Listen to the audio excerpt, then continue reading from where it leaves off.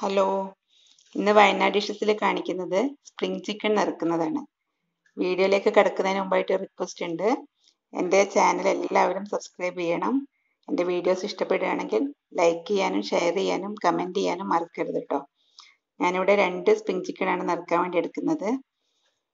Spring chicken ഇപ്പോൾ എല്ലാ സ്ഥലങ്ങളിലും കിട്ടുന്നുണ്ടെന്നാണ് എനിക്ക് തോന്നുന്നത്. ഇനി സ്പ്രിംഗ് ചിക്കൻ കിട്ടാത്ത സ്ഥലങ്ങളിലാണെങ്കിൽ നമുക്ക് മറ്റേ ബ്രോയിലർ ചിക്കൻ വെച്ചിട്ടും ചെയ്യാം. കുറച്ച് കൂടുതൽ വേവിക്കണം എന്ന് മാത്രമേ ഉണ്ടാവുള്ളൂ. സ്പ്രിംഗ് ചിക്കൻ വളരെ ചെറിയതായതുകൊണ്ട് വേവ് വളരെ കുറവായിരിക്കും. കോഴി ആദ്യം തന്നെ നല്ല കഴുകി വൃത്തിയാക്കി എടുത്തതിന് ശേഷം ഒന്ന് വരഞ്ഞു കൊടുക്കാം, മസാല പിടിക്കാൻ വേണ്ടിയിട്ടാണ്. ഇതിലേക്ക് മാഗ്നേറ്റ് ചെയ്യാൻ വേണ്ടിയിട്ട് നല്ലൊരു അരപ്പ് റെഡിയാക്കി എടുക്കേണ്ടതുണ്ട്. അതിനുവേണ്ടി മിക്സീൻ്റെ ജാറിലേക്ക് ഒരു 10 ചെറിയ ഉള്ളി എടുത്തിട്ടുണ്ട്, 10 അല്ലി വെളുത്തുള്ളി, 2-3 ചെറിയ കഷ്ണം ഇഞ്ചി, കുറച്ച് മല്ലിച്ചപ്പ്. ഇതൊന്ന് ഒതുക്കിയെടുത്തതിന് ശേഷം നമുക്കിതിലേക്ക് പൊടികൾ ചേർത്ത് കൊടുക്കാം. ഒരു 3 ടീസ്പൂൺ ചുവന്ന മുളക് പൊടി ഇട്ടിട്ടുണ്ട്. 1/2 ടീസ്പൂണോ 1 ടീസ്പൂണോ മഞ്ഞൾപ്പൊടി ഇടാം. ആവശ്യത്തിന് ഉപ്പ് പൊടി ഇട്ട് കൊടുക്കാം. പിന്നെ 1 ടീസ്പൂൺ പെരിഞ്ജീരകത്തിൻ്റെ പൊടി, 2 ടീസ്പൂൺ കുരുമുളക് പൊടി, പിന്നെ 1 ടീസ്പൂൺ ചെറുനാരങ്ങയുടെ നീര് ഒഴിച്ചിട്ടുണ്ട്. ഇത് കുറച്ച് വെള്ളം ഒഴിച്ചിട്ട് അരച്ച് നല്ലൊരു മിക്സ് ആക്കിയതിന് ശേഷം കോഴിയിൽ ഇതുപോലെ നന്നായി തേച്ച് പിടിപ്പിച്ചു കൊടുക്കാം. കോഴിയുടെ എല്ലാ ഭാഗത്തും ഉൾഭാഗത്തൊക്കെ നന്നായിട്ട് തേച്ച് പിടിപ്പിച്ചു കൊടുക്കണം.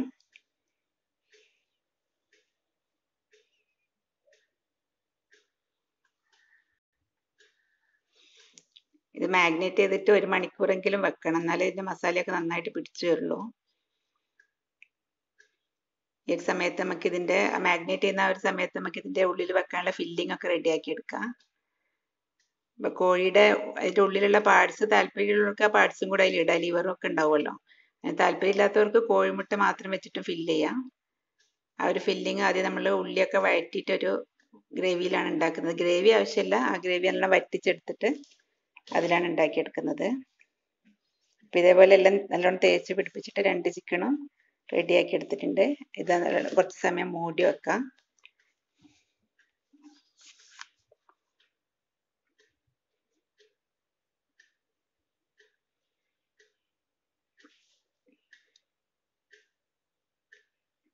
ഇനി നമുക്കൊരു കുക്കറിലേക്ക് കോഴിയുടെ പാർട്സ് ഇട്ടിട്ടൊന്ന് വേവിച്ചെടുക്കണം. അതിലേക്ക് കുറച്ച് ഇഞ്ചി വെളുത്തുള്ളിയൊക്കെ ഇട്ട് ഇത്തിരി മതി, കൂടുതലൊന്നും ആവശ്യമില്ല. ഒരു 1/2 ടീസ്പൂൺ മുളക് പൊടി, കുറച്ച് ഒരു നുള്ളു മഞ്ഞൾപ്പൊടി, കുറച്ച് ഉപ്പ് ഇട്ടിട്ട് ഇത്തിരി വെള്ളം ഒഴിച്ചിട്ട് കുക്കറിൽ ഒരു വിസിൽ വന്നതിന് ശേഷം ഒരു 1-2 മിനിറ്റ് മാത്രം വെച്ചാൽ മതി. അപ്പോഴേക്ക് വെന്ത് കിട്ടുമല്ലോ.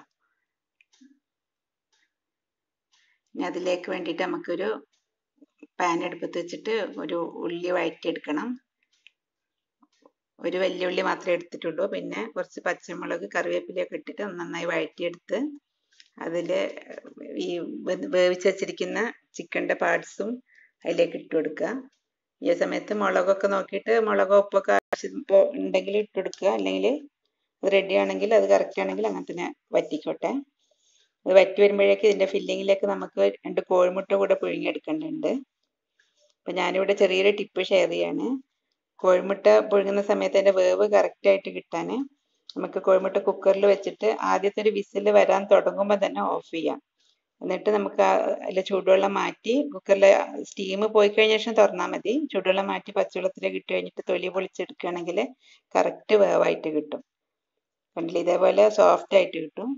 പിന്നെ കൂടുതൽ വെന്തതായി പോവില്ല, നമുക്ക് തൊലി പൊളിക്കാനുള്ള വേവായി കിട്ടുകയും ചെയ്യും. ഇനി നമുക്കിത് ഫില്ല് ചെയ്യണം. ആദ്യം നമ്മൾ ഉണ്ടാക്കി വെച്ചിരിക്കുന്ന കോഴിൻ്റെ പാർട്സ് വെച്ചിട്ടുള്ള മസാല ഇട്ടെടുത്തതിന് ശേഷം മുട്ട വെച്ചെടുത്ത് അതിൻ്റെ മേലെ തന്നെ പിന്നെയും കുറച്ചുകൂടെ ഈ ഉള്ളിയുടെ മസാല ഇട്ട് കൊടുക്കാം. ഞാൻ ചെയ്തതിന് ശേഷം നമുക്ക് ഒരു കാലിൽ ചെറിയൊരു ഹോൾസ് ഉണ്ടാക്കി കൊടുത്തിട്ട് മറ്റേ കാല് അതിലേക്ക് കോർത്ത് കൊടുത്താൽ മതി. എന്നിട്ട് നമുക്കൊരു കുക്കറിൽ വെച്ചിട്ട് വേവിച്ചെടുക്കണം. സ്പ്രിംഗ് ചിക്കൻ ആയതുകൊണ്ട് ഒറ്റൊരു വിസിൽ മാത്രമേ ആവശ്യമുള്ളൂ. ഒരു വിസിൽ വന്ന് 1 മിനിറ്റ് കഴിയുമ്പോഴേക്ക് നമുക്ക് ഓഫ് ചെയ്യാം. അപ്പുറത്തെ അടുപ്പിൽ നിന്ന് വെന്തോട്ടെ. അപ്പോഴേക്ക് നമുക്ക് ഇവിടെ കുറച്ച് പണി ബാക്കിയുണ്ട്. ഒരു പാനിൽ നമുക്ക് കുറച്ച് വെളിച്ചെണ്ണ ഒഴിക്കാം. വെളിച്ചെണ്ണയ്ക്ക് ഒരു കൃത്യമായിട്ട് അളവൊന്നുമില്ല, നമുക്ക് എല്ലാ ആവശ്യത്തിനുള്ളതിനനുസരിച്ച് വെളിച്ചെണ്ണ ഒഴിച്ചു കൊടുക്കുക. ഇപ്പോൾ ഇവിടെ ഉള്ളി വഴറ്റിയെടുക്കാൻ ആവശ്യമുള്ള വെളിച്ചെണ്ണ ഒഴിച്ചു കൊടുത്ത് ഉള്ളി ഇട്ടിട്ട് ഇത്തിരി ഉപ്പ് ഇട്ടിട്ട് നന്നായിട്ട് വഴറ്റിയിട്ട് കോരിയെടുക്കാം. അല്ലാതെ പൊരിഞ്ഞു വരേണ്ട ആവശ്യമില്ല. ഈ ഒരു പാകമാകുമ്പോൾ കോരി എടുത്ത് വെക്കാം.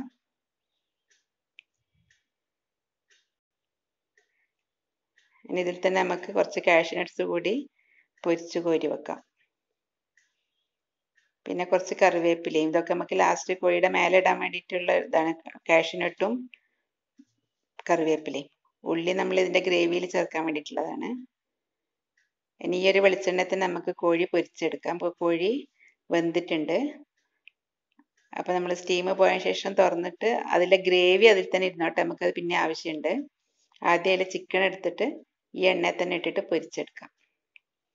അപ്പോൾ ചെറിയ പാത്രം ആയതുകൊണ്ട് ഞാൻ ഒരു ചിക്കൻ വെച്ചിട്ടാണ് പൊരിച്ചെടുക്കുന്നത്. തിരിച്ച് മറിച്ചൊക്കെ ഇട്ടിട്ടൊന്ന് പൊരിച്ചെടുത്താൽ മതി. ഒരുപാട് ഡീപ്പ് ഫ്രൈൻ്റെ ആവശ്യമില്ല, കാരണം അതിൻ്റെ ഉൾഭാഗമൊക്കെ വെന്ത് വന്നതാണല്ലോ. അപ്പം ഇങ്ങനെ നന്നായിട്ടൊന്ന് തിരിച്ച് മറിച്ച് എല്ലാ ഭാഗവും ഒന്ന് പൊരിച്ചു കൊടുക്കാം. ഇതിൻ്റെ ഉള്ളിലെ ഫില്ലിങ് പുറത്തായി പോവാതെ ശ്രദ്ധിക്കണം കേട്ടോ.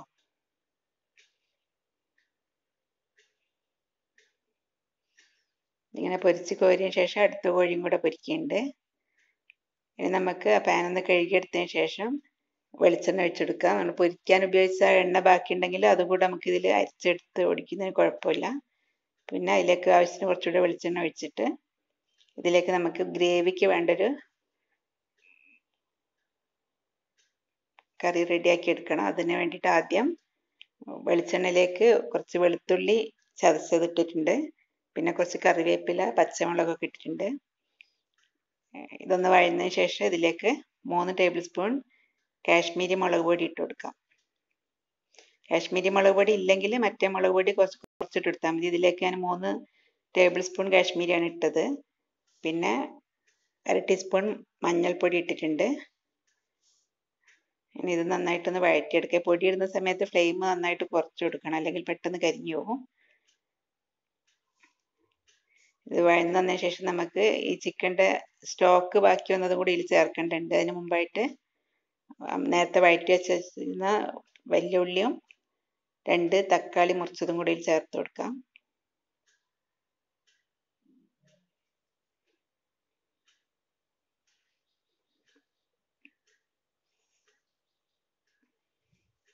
ഈ തക്കാളിയും കൂടെ വഴന്ന് തുടങ്ങുമ്പോഴേക്ക് ചിക്കൻ്റെ ഗ്രേവി കൂടെ ഇതിലേക്ക് ഒഴിച്ചു കൊടുക്കാം.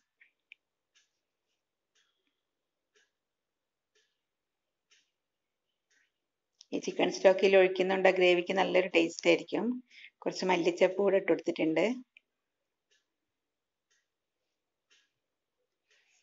ഇത് നല്ലോണം തിളച്ചിട്ട് ഒന്ന് കുറുകി വന്നോട്ടെ. കുറുകി വന്നതിന് ശേഷം നമുക്ക് പൊരിച്ച് വെച്ചിരിക്കുന്ന ചിക്കൻ ഇതിലേക്ക് ഇട്ട് കൊടുത്തിട്ട് കുറച്ച് നേരം അടച്ചു വെച്ചിട്ട് വേവിക്കണം. ഗ്രേവി കുറച്ചൊരു കട്ടിയായിട്ടുണ്ട്. ഇനി ഇതിലേക്ക് ചിക്കൻ എടുത്ത് വെച്ചെടുക്കാം.